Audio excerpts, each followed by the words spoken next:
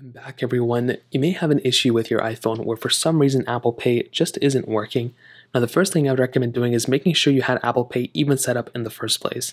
So what you want to do is you want to go ahead and make your way over to your settings.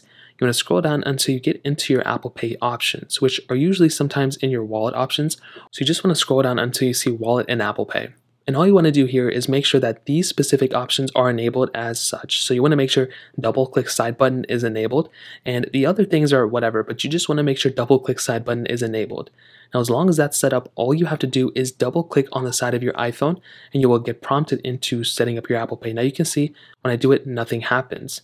And all you need to do is go ahead and click add card. If you have a card enabled, you will actually be able to go ahead and then use Apple Pay. But you can see if I double click the power button, nothing happens. So what you have to do is you have to go and click add card, and you also have to make sure that you can set up Face ID and passcode. So as long as you have your Face ID and passcode enabled, you will pretty much be good to go, and you'll actually be able to go ahead and go through and set this up.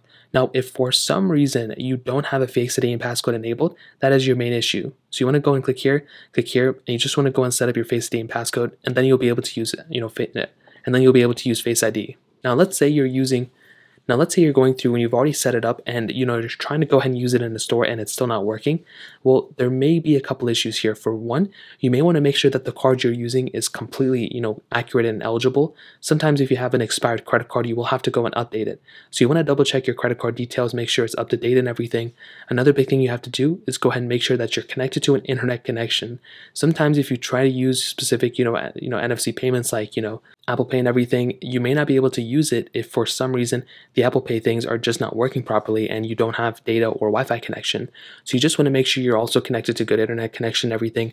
And you also want to make sure that the settings you had set up, either the Face ID or passcode or Touch ID, you want to make sure you're inputting the proper details. If you're not inputting the proper information, such as the proper Face ID or whatever, then you may have some issues there too. So those are some big things to keep in mind. Nothing crazy. But typically those are the things I do to pretty much fix Face ID if it's not working.